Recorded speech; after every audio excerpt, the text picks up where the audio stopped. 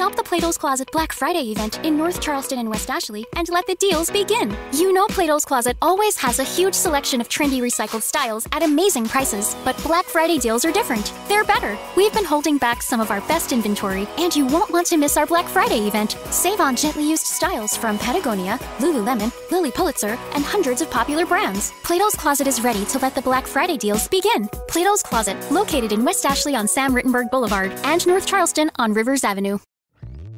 Hello, saver. Whether you're saving for that trip to the tropics or saving for an emergency, now is the time to take advantage of Wells Fargo's savings options.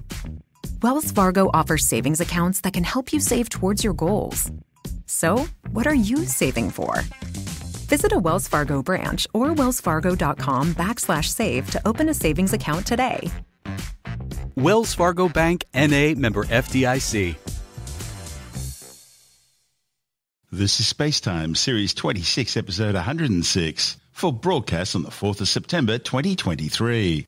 Coming up on SpaceTime, the violent accretion disk of a supermassive black hole, studying the nearby monster Centaurus A, and India's lunar rover confirms the existence of sulfur at the moon's south pole.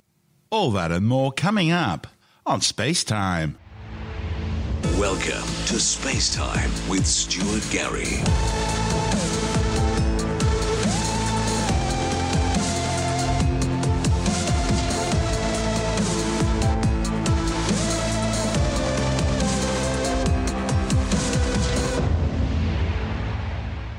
Astronomers have for the first time ever captured the turbulent violence of an accretion disk in an actively feeding supermassive black hole.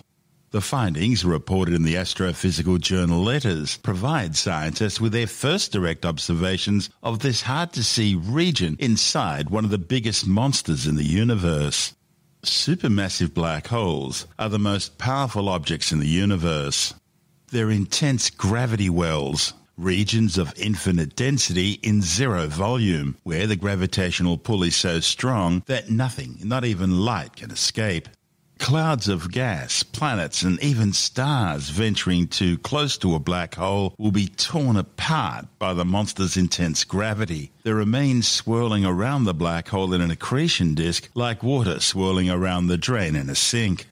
Material in the accretion disk is constantly being crushed, stretched, and ripped apart, in the process releasing vast amounts of energy at billions of degrees. The subatomic debris then passes beyond a point of no return called the event horizon.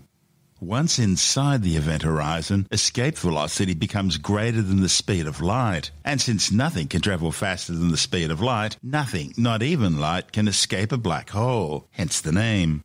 Here, matter is spaghettified as it falls forever towards the singularity, a place where the laws of physics as science understands them breaks down. But not all the material in the accretion disk is doomed to disappear into the black hole. Some of the superheated material is deflected along powerful magnetic field lines away from the event horizon and out towards the black hole's spin axis, which accelerates perpendicular out from the accretion disk into space. Here, the material is accelerated to relativistic speeds and focused into intense superluminal jets called quasars. These are the brightest objects in the known universe. They shine out like beacons in the darkness and can be visible over 13 billion light-years away. Studying these accretion disks can therefore enhance science's understanding not just of black holes, but of the evolution of their host galaxies and maybe the universe itself. Problem is, most accretion disks are actually quite difficult to study directly. That's because they're actually a long way away and really small. But scientists using the Gemini North Telescope have now made the first detection of two near-infrared emission lines coming from the accretion disk of a galaxy 3ZW002, in the process placing new limits on the size of these magnificent structures. Emission lines are caused when an atom in an excited state drops to a lower energy level, releasing light in the process. Now, since every atom has a unique set of energy levels, the emitted light has a discrete wavelength and acts like a fingerprint identifying its origin. Emission lines commonly appear in spectra as thin, sharp spikes. but in the unique environment of the swirling vortex of an accretion disk, where the excited gas is under the supermassive black hole's gravitational influence and where it's moving at speeds of thousands of kilometers per second, those emission lines are broken into shallower peaks. The part of the accretion disk where these lines originate is called the broadline region. And evidence of an accretion disk can be found in a specific pattern of broad emission lines called a double peak profile. Now, because the accretion disk is rotating, the gas on one side of the disk is moving away from the observer, while the gas on the other side is moving towards the observer. And these relative motions act the same way as the Doppler effect you hear when a siren goes past, changing pitch. The light waves moving away from the observer tend to be stretched. It's called redshifting, while those travelling towards the observer are compressed or blue shifted. So the result from all this is a broadened line with two distinct peaks, one originating from each side of the rapidly spinning accretion disk. Now, these double peak profiles are a rare phenomenon. That's because their occurrence is limited to sources that can be observed nearly face on. But in the few sources where it has been observed, the double peak tends to be found in the H-alpha and H-beta lines, two emission lines for hydrogen atoms that appear in the visible wavelength range. Originating from the inner area of the broadline region near the supermassive black hole, these lines normally don't provide any evidence about how big the accretion disk is. But recent observations in the near-infrared have revealed an area of the outer broadline region that has never been seen before. A team of astronomers from Brazil's National Laboratory of Astrophysics have for the first time detected two near-infrared double-peak profiles in the broadline region of the black hole in galaxy 3ZW002. The hydrogen line originates in the inner area of the broadline region, and a neutral oxygen line originates in the outskirts of the region, an area that's never been observed before.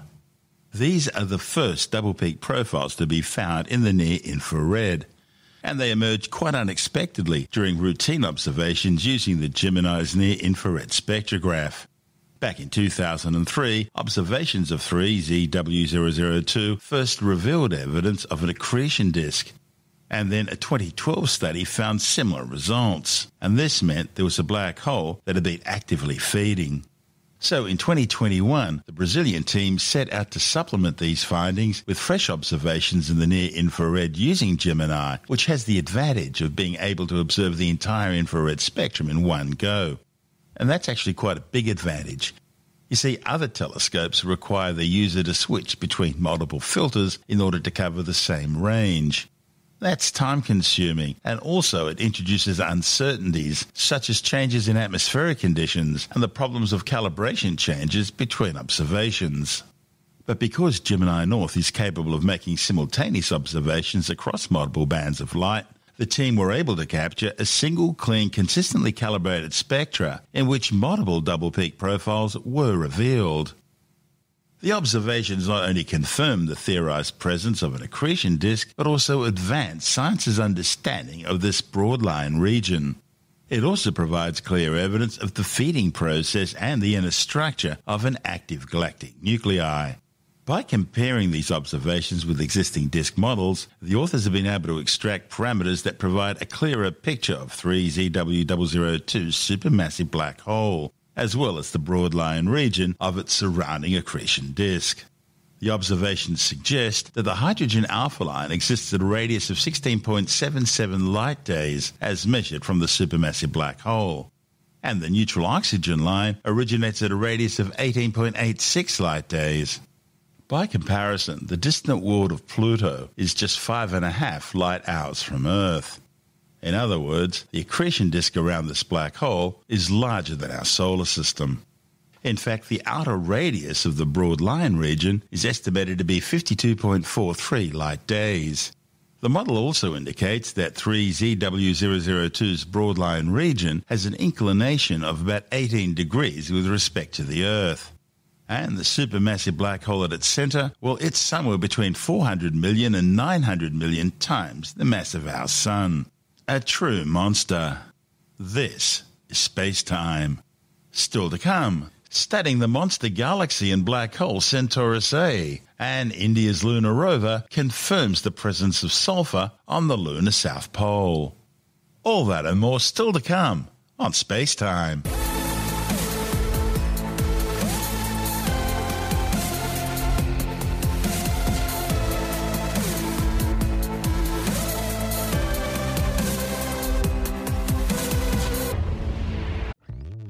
Hello, Saver. Whether you're saving for that trip to the tropics or saving for an emergency, now is the time to take advantage of Wells Fargo's savings options. Wells Fargo offers savings accounts that can help you save towards your goals. So, what are you saving for? Visit a Wells Fargo branch or wellsfargo.com/save to open a savings account today. Wells Fargo Bank, N.A., member FDIC. Wells Fargo presents one of the surest ways to grow your money. A Wells Fargo CD account, where you can earn a 5.00% annual percentage yield on an 11-month term with a minimum opening deposit of $5,000. Visit a Wells Fargo branch or wellsfargo.com/CD rates to open a CD account and start growing your savings with us. Wells Fargo Bank, N.A., member FDIC.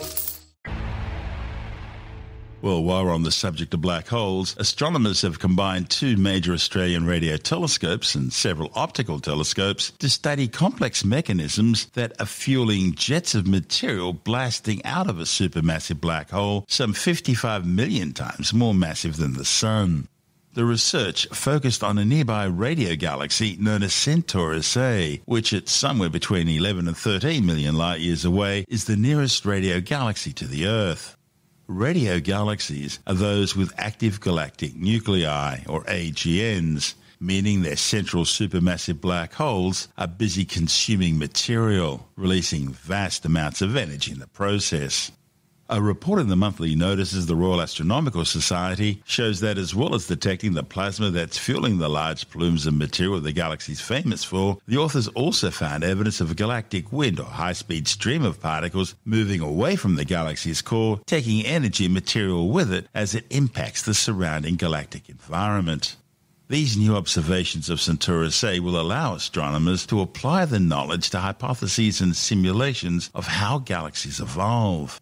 One of the study's authors, Ben McKinley from the Curtin University node of the International Centre for Radio Astronomy Research, says the galaxy's proximity, just down the road in astronomical terms, makes Centaurus A perfect cosmic laboratory for studying the physical processes responsible for moving material and energy away from the galactic core. Centaurus A has been a popular target for astronomers in the Southern Hemisphere for decades due to its size, its elegant dust lanes, and its prominent plumes of material. But McKinley says that being so close to Earth and so big actually makes studying this galaxy a bit of a challenge. That's because most of the telescopes capable of resolving the details needed for this type of work have fields of view which are smaller than the area of the sky that Centaurus A takes up. So to undertake their observations, McKinley and colleagues used the Murchison Wide Field Array Radio Telescope in outback Western Australia and the Parkes Radio Telescope in the central west of New South Wales, both of which have large fields of view, thereby allowing them to image a large portion of the sky and see all of Centaurus A at once. Murchison is a low-frequency radio telescope. It has superb sensitivity, allowing the large-scale structure of Centaurus A to be imaged in great detail. And the 64-metre Parkes Observatory, commonly known as the Dish, can complement these observations. Additional observations from several optical telescopes were also used in this work, including the magnificent Magellan Telescope in Chile, as well as several smaller telescopes such as the Tarot Observatory in Canberra and the High View Observatory in Auckland. Also known as NGC 5128, Centaurus A is in the constellation Centaurus. It was discovered back in 1826 by Scottish astronomer James Dunlop from his home in Parramatta. Nowadays, Parramatta is located in the middle of Sydney's sprawling western suburbs. But 200 years ago, it was a mixture of pristine forests and rural pasturelands. There's considerable debate in the literature regarding Centaurus A's fundamental properties, such as its exact distance from our solar system, also whether it's a lenticular galaxy or an elliptical one. One thing scientists are sure about is that it's the most powerful radio source in the region, with an active galactic nuclei that's been extensively studied. The galaxy is also the fifth brightest in the night sky, making it ideal not just for professional astronomers, but also amateur astronomers as well. It's best visible from the southern hemisphere or from very low northern latitudes. By comparing radio and optical observations of the galaxy, McKinley and colleagues also found evidence that stars belonging to Centaurus A are extending far further out from the galactic core than previously thought. And that's led to speculation about whether the winds and jets emanating from the galaxy could be physically pushing those stars away. Centaurus A is just so close by, and so with our radio telescopes and the optical telescopes as well, we're able to see it in more detail than any other radio galaxy in the universe. And so by learning about Centaurus A, we can then assume that similar things are happening in radio galaxies further away, and we can put that into our cosmological simulations and try and work out basically how the universe has evolved in time since the Big Bang. We've used 2 radio telescopes in Australia and 3 optical telescopes to study the closest radio galaxy, Centaurus A, in new detail. We're looking for relationships between the optical and the radio emission and what's happening with the interaction between the supermassive black hole and the environment around the galaxy. Centaurus A is unique in that it's the closest radio galaxy by far, so we can use very long baseline interferometry to study those jets in the best detail of any other supermassive black hole, well, outside of our own galaxy. So we know quite a lot about the jets themselves. It actually gets harder when you look further out from the jets. The jets create these radio lobes that are actually quite large on the sky, and that makes it more difficult for some radio telescopes to have much small fields of view. So the Murchison Wide Field Array that we've used, and Parkes as well, you're actually able to map the whole radio source and really learn what's happening in those radio lobes that are created by the jet. How are the jets created? So there's a supermassive black hole in the middle of the galaxy, and matter spirals into that supermassive black hole and forms what's called an accretion disk, and things become super hot and super fast. They enter that disk, and so basically as the supermassive black hole eats matter, some of that matter is shot out in jets that go either side, sort of perpendicular to the galaxy. And it's because this matter, mostly electrons traveling close to the speed of light, when you get electrons traveling that fast, they create radio waves. And so that's why we see these bright jets when we look at the galaxy with a radio telescope. And these powerful jets are formed and they shoot out. These are the same sort of things that when we see them across the universe, we call them quasars. Is that right? Yeah, that's right. And they've got other names too, blazars and AGNs. And I take it that's all the same thing, just depends on how we see it and where it is? It's basically the same thing. I think quasars are normally classified as the ones that are sort of from the early universe really far away, and so they're really compact and really, really bright.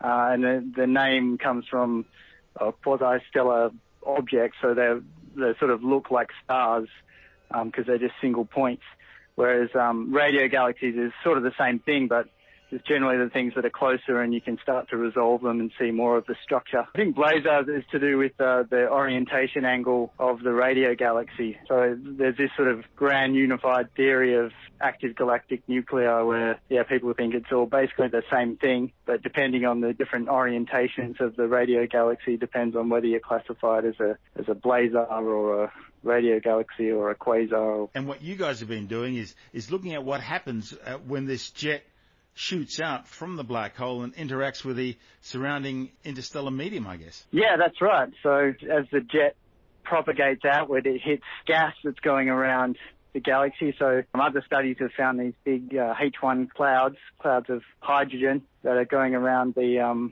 surrounding the galaxy. And as they interact with that, they can create more radio emission and X-ray emission. The jets can trigger star formation as well, and they can ionize the surrounding gas. So you end up UV radiation from the AGN causes electrons to be knocked off the hydrogen, and we can detect this with optical telescopes by looking for different radio emission lines. People are often very surprised when they hear that black holes, which are these things like giant vacuum cleaners, some people envisage them as being, that are just sucking up the universe around them. But as well as that, they do generate these powerful jets as they're feeding, and these jets can push material away from the line of fire, I guess you'd call it, and in the process, that can lead to increased star formation as well. Yeah, that's right. So we see these bright optical filaments that we describe in the paper, and we show an image of it. And yeah, the bright new stars in those filaments are thought to be caused by interactions from the AGN with the surrounding gas. And they're a lot further out than originally thought too. The stars, this deep optical image that we have shows this shell surrounding the galaxy, but yeah, we've seen additional sort of cloud of stars that seems to propagate out sort of in line with the radio jets, but not quite, out to quite a far distance. And it's not exactly clear the mechanism that's causing that, but due to the alignment with the radio galaxy jets and lobes, we sort of speculate that it has something to do with that, with propagation because of the AGN. Murchison's proven to be quite a valuable astronomical tool, isn't it? The Murchison Wide Field Array, yeah, it's really good because of the wide field of view. So we lack the spatial resolution of a lot of other telescopes, but we can see across a really wide field of view. So the Centaurus A, if you look up at the sky and imagine 14 full moons across, that's how big Cen A would be if you could see it with your eyes. And most telescopes just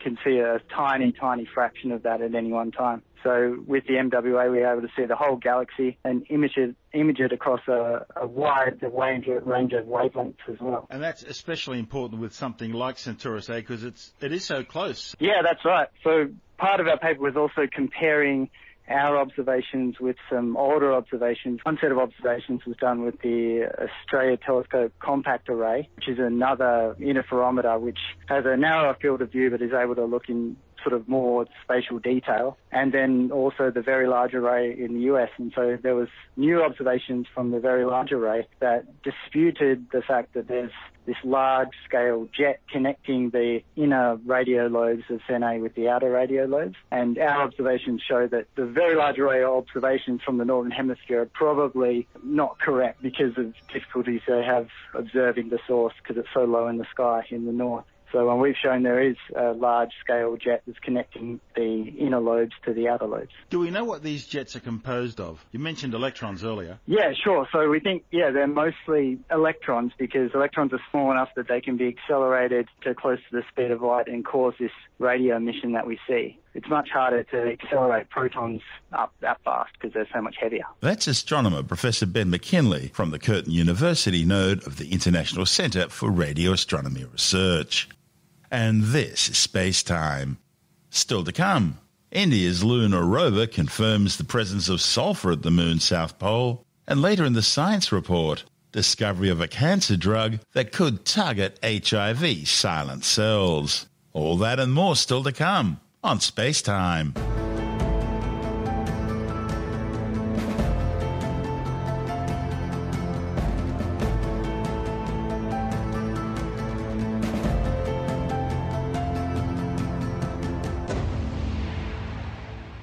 India's Pragyan or Wisdom lunar rover has confirmed the presence of sulfur at the moon's south pole.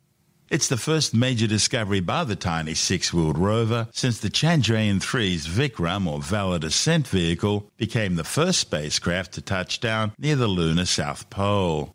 ISRO, the Indian Space Research Organisation, says the detection of sulfur was made by the 26-kilogram rover's laser-induced breakdown spectroscopy instrument.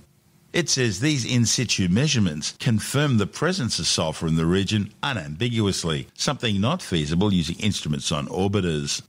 The spectroscopic analysis also confirmed the presence of aluminum, calcium, iron, chromium, and titanium, together with manganese, silicon, and oxygen, and it's still continuing its search for signs of frozen water. The solar-powered rover will spend half a lunar day, the equivalent of 14 Earth days, exploring the terrain around this relatively unmapped landing site, transmitting images and scientific data back to mission managers. On Monday, the rover's exploration route had to be changed after venturing too close to a 4-metre-wide crater. The rover's journey of exploration on the moon isn't fast, travelling at just 10 centimetres per second so as to minimise shock and damage from the moon's rugged terrain. The Chandrayaan-3, or Mooncraft-3 in Sanskrit mission, has captivated the Indian public's imagination since its launch 6 weeks ago. Its successful touchdown on the lunar surface last week was viewed by thousands of cheering spectators. An achievement made even more poignant by the Russian lander Luna 25 crashing in the same region while attempting its own competing landing. Mind you, it hasn't been all beer and skittles for the Indian Space Agency. A previous landing attempt back in 2019 by the Chandrayaan-2 ended in failure. In fact, only 3 other nations had achieved a soft landing on the moon: the Soviet Union, the United States, also the only country to have sent people there, and China. But India is fast becoming a major player in the space industry. In 2014, India became the first Asian nation to achieve orbit around Mars, and it hopes to undertake its first manned space flight into Earth orbit next year. And Israel's just launched its first scientific mission to observe the Sun. The Aditya L1 will study the Sun from the Lagrangian L1 position, about 1.5 million kilometres from Earth. Aditya, which means sun in Hindi, will be placed into a halo orbit around L1, which is a sort of gravitational balancing point between the Earth and the Sun. The orbit is shared by a number of other sun-studying spacecraft, including the joint NASA-ESA Solar and Heliospheric Observatory spacecraft SOHO. Aditya's mission is to try and understand the dynamics of the solar wind using its 7 scientific payloads, including an electromagnetic and particle light detector which will observe the Sun's outermost layers, the photosphere and chromosphere. But the tiny spacecraft's first task will be getting from Earth orbit out to L1. We'll keep you informed. This is SpaceTime.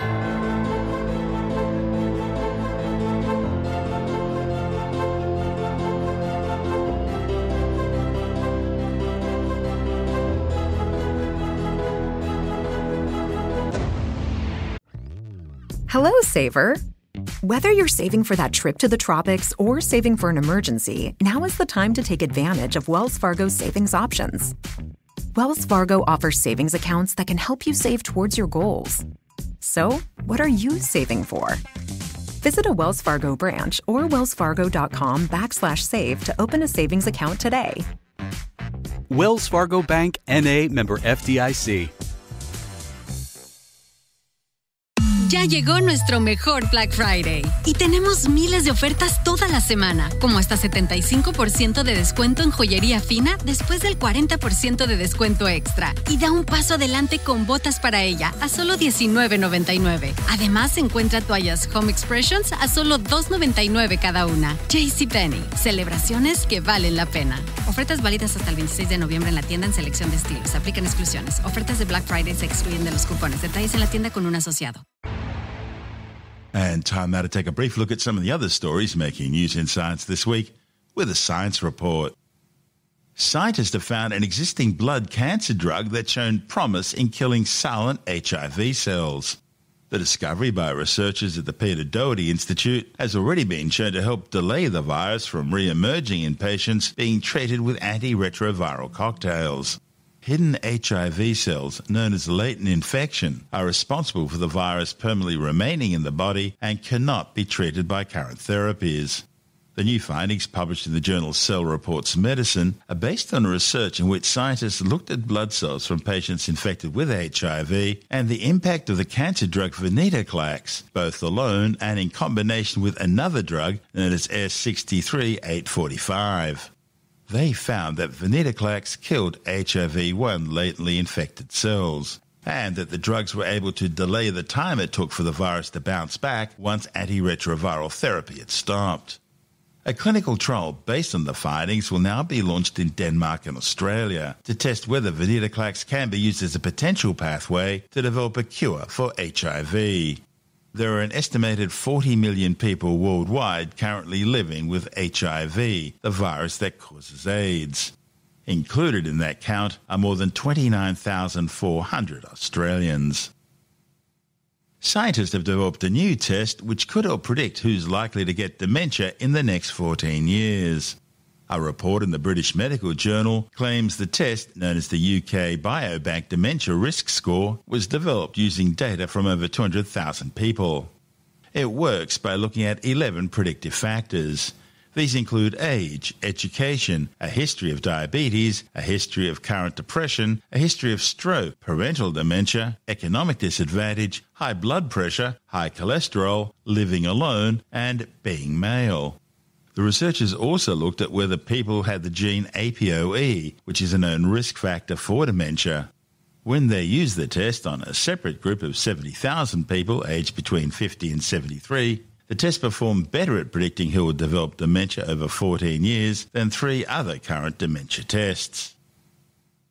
Well, the biggest search in more than half a century has been underway in the Scottish Highlands, looking for the elusive Loch Ness Monster.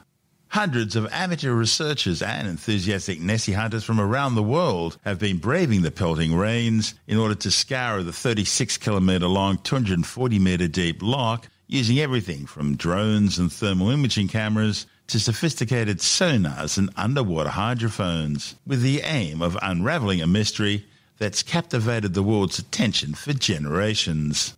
Reports of an aquatic monster lurking in the loch's murky depths go back to ancient times. There are even rock carvings in the area depicting a mysterious beastie with flippers. The earliest written record of the creature can be found in the biography of the Irish monk St. Columba in the year 565. Since then, there have been thousands of alleged sightings, most commonly describing a prehistoric marine reptile from the age of the dinosaurs known as a plesiosaur. Of course, chances of actually finding the mythical beast range from slim to non-existent. Hundreds of blurry images and a couple of not bad fakes have turned up. But if there really is something there, then it's more likely to be a giant sturgeon, a humongous catfish, or possibly a new species of giant eel. Other possibilities include a lost seal or shark that swam along the canal connecting the loch to the North Sea. However, to be honest, the end of the legend really happened back in 2018. That's when scientists from Otago University in New Zealand undertook a detailed environmental DNA search of the loch, and they found no unexplained DNA sequences in the lake's dark waters. Absolutely nothing that could be attributed to Nessie. Well, they may just have reached the surface of the moon and are planning to launch their first manned mission into orbit next year, but India's time as a modern, scientifically advanced spacefaring nation may wind up being rather short-lived. You see, Indian authorities are dumbing down the country's education system. They're cutting key scientific topics from the curriculum, including the periodic table and evolution. Tim Mendham from Australian Skeptics says the move is being pushed along by a strong nationalist movement within the government. In India, there's a bit of a drive on to promote what they call Hindu science, locally developed science that supposedly goes back thousands of years to show that we don't need all this Western stuff. We had it all before in India. There's a suggestion, what's happened now is that, especially for 15 to 16-year-old students in high school, in secondary schools in India, in their science classes, all references to evolution, the periodic table, climate-related topics have been cut from textbooks. So kids who are studying biology at that level, which is the general level of people doing science, are not being taught evolution, which has been criticised by saying not teaching evolution in biology is like not using numbers in mathematics. It's the basis of it, it's the core of it, it's highly important. So by having it cut out implies there's a certain bias in what things are being presented. It's not just downplayed, it's actually cut out of the textbooks. It's like a pair of scissors been taken and sort of taken all these subjects out. The authorities claim that the content is covered elsewhere and that it's difficult to explain, and they say it might be irrelevant anyway. Well, it's not irrelevant, obviously. Evolution is not irrelevant to biology in the same way as the periodic table is not irrelevant to chemistry. And it's difficult? Well, that's up to the teachers, isn't it? The way you teach. You can teach evolution. Pretty straightforward. You don't have to become a PhD at high school level. And the content is covered elsewhere. Well, that's hard to say because basically it means that kids who go up to age 15, 16 and who don't choose to go into science classes are not being taught this stuff. Hopefully it's taught later on for the time being anyway, but that's only for people who choose to do science. So the general public is not going to hear about evolution, periodic tables, climate change, energy sources, all sorts of things like that, which there is a general anti-science, pseudo-science move that's going on in India, whether it's in education, even at university level. There's some very strange theories put forward, such as the Indian god with an elephant head on a man is evidence of advanced surgery by Indians thousands of years ago, that all sorts of strange things that have been put forward in Indian circles, often by people who should know a lot better. There's a move on to try and stop this, but it's having a hard time. So it is supported at the highest levels of politics. Is this just one political party, or is this across the board? It's mainly Modi's party. Well, the claims are actually being put forward as a general movement, and it's definitely being supported by Prime Minister Modi for the last close to 10 years, and it's hurting India's development. What does that do for India? It's now the world's largest country in terms of population. What's that going to do for the development of the nation? It's also a country that is pushing itself as an advanced nation. It's got a huge university education resource. It's got a lot of research they're trying to sort of push through. But this obviously, one, it makes them look a bit silly, and two, it'll be raising people who really don't have a broad enough understanding of what's going on. That's Tim Mendham from Australian Skeptics.